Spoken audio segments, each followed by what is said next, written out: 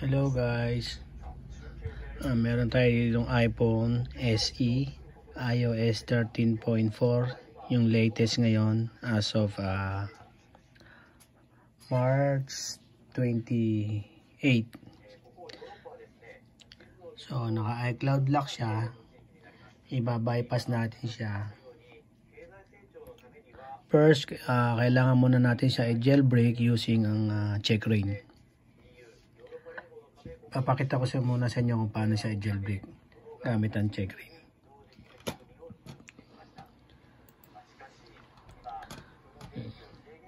Application. Ayan. Ito yung latest na version ng check rain ngayon, na supported ang iOS 13.4. Check rain version beta 0.10.0. Okay. I-jailbreak natin siya para iCloud bypass. Okay, start. Next.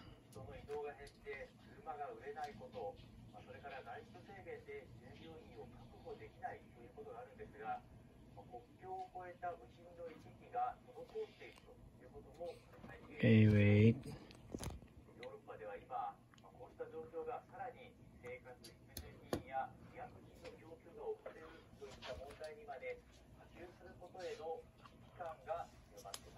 Wait lang ha.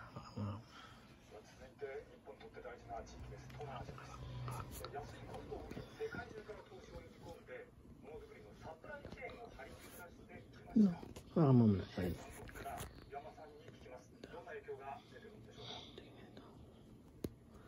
Kaya, wait ha. Okay, click natin ang start. Press ang power at volume down.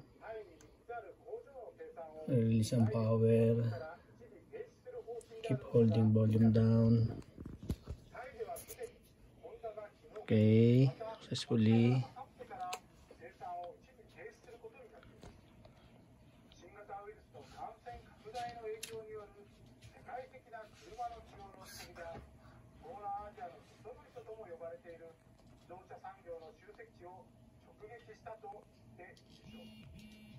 Okay, done na siya. Done. Close na natin.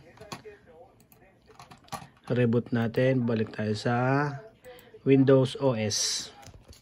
Doon natin siya i-bypass gamit ng Windows system.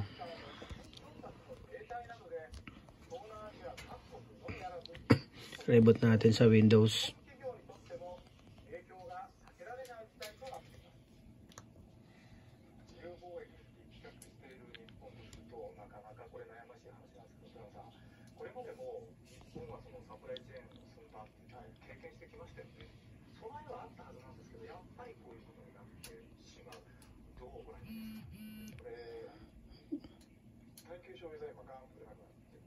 Okay, yan.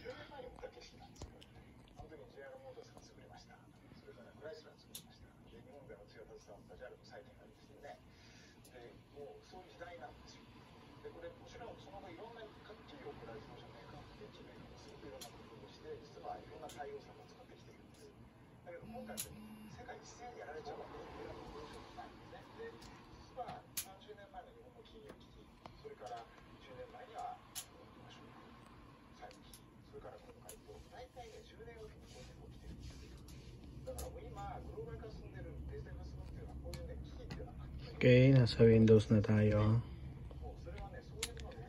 Okay, open natin ng Ulap Bypass Tool version 1.5.4. Supported na nito ang iOS 13.4.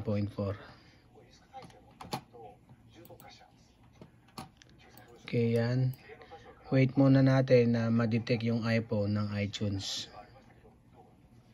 Yan, activation lock na-detect na ng iTunes. Okay, now open natin ang Ulap Bypass Tool. Meron din siya dito instruction. Andito instruction. Ayan. Kapag ang Windows PC nyo ay 32-bit, kasi yung gamit ko is 64-bit, ita-transfer mo yung open itong PATI 32-bit. Yan, ika-copy to, copy paste sa library na folder. Ayan, dito, lilipat natin dito yun. Kung ang OS mo ay 32-bit. Kapag 64-bit naman, hindi mo na kailangan i-transfer yun. Okay, run natin ang Ulap Bypass Tool. Run as administrator. Yes. Okay. Dito na tayo.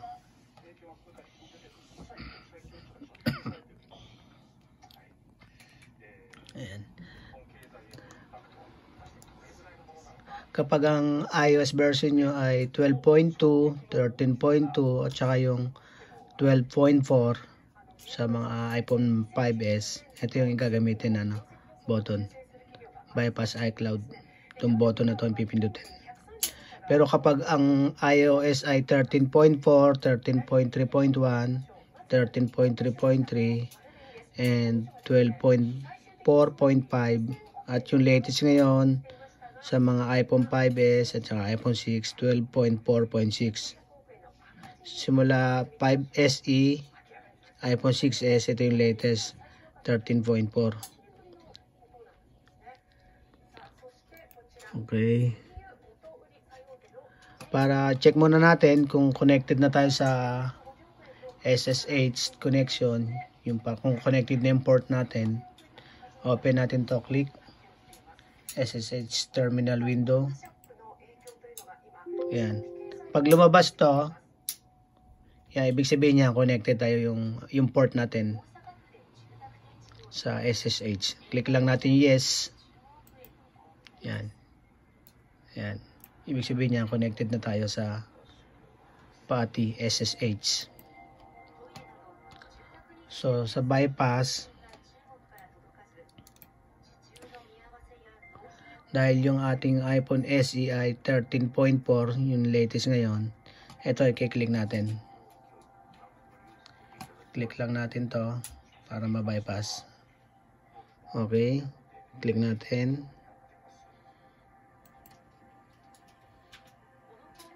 Ayan. So una, maglalabas itong pop-up tong potential security breach warning ng PSCP ng PATI. Ano lang natin dito, type natin Y, tapos enter. Y, tapos enter. Yes, and enter. Okay. Na-minimize natin. Tapos, ito naman yung pop-up na message box. Dito, i-click natin yung okay. Para ma-complete yung process ng bypass. Okay. Okay. Done na siya. Okay, punta tayo sa phone ngayon. Oh, ayan. Ito na siya. Continue. Later, don't use.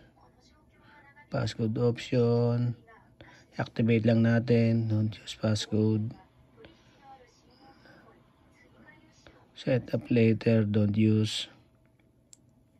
Agree. Continue. Continue. Not now. Set up later, don't share. Continue. Get is ayan. Okay. Successfully bypass na siya. General about. Ayan. iOS 13.4. Yun yung latest ngayon as of March 28. Tapos, tingnan natin open natin ang 3U tools.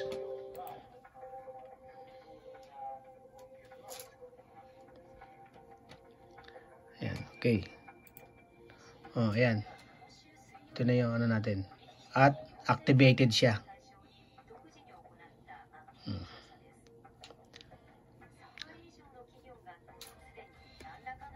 Bali, tethered lang to. yung iCloud bypass niya, tethered lang. Yan, working lahat yung ano niya, icon, yung application. Kapag magsa-sign in kayo ng Apple ID, dito sa ano, open yung App Store. Tingnan nyo. Yan. Itong icon na to, yung may icon ng tao. Dito tayo yan. Tatouch yan, don't allow. Touch. Yan, dito tayo magsa-sign in ng Apple ID. Hindi sa setting.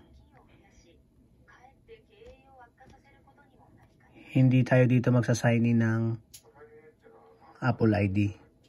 Hindi dito. Kailangan dito sa App Store. Kasi pag sa setting, hindi tatanggapin. Kailangan dito tayo magsa-sign in ng Apple ID. Ayan. Tapos, bali tethered lang to. Pag ni-reboot yung phone, balik na siya sa ano. Babalik ko siya sa activation lock. Tsaka kailangan ulit i-jailbreak. So, para ma-fix yung issue na yon, temporary, ang solution doon, yung safe shutdown. Ito, safe shutdown. Bali, meron tayong tutorial dito. Meron tayong YouTube tutorial din yan kung paano i-install yung safe shutdown.